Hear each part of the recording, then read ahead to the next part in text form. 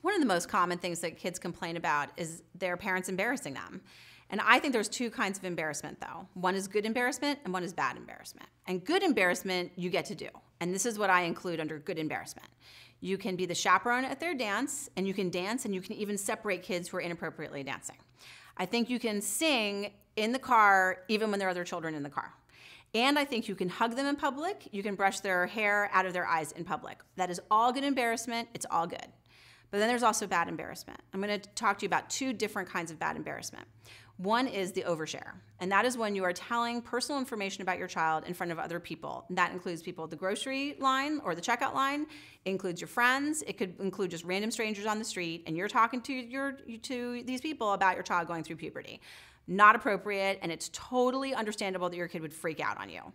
And then the other part is introducing their child by their deficits. So, you might feel really concerned about how shy your child is, but to do this thing where you're introducing somebody to your kid and saying, oh, hi, this is Tommy. I want to introduce you to my son. He's really, really shy and really doesn't like to talk to people. Parents do that kind of stuff a lot. And there should be no surprise that your kid would then run away as fast as possible to get away from you.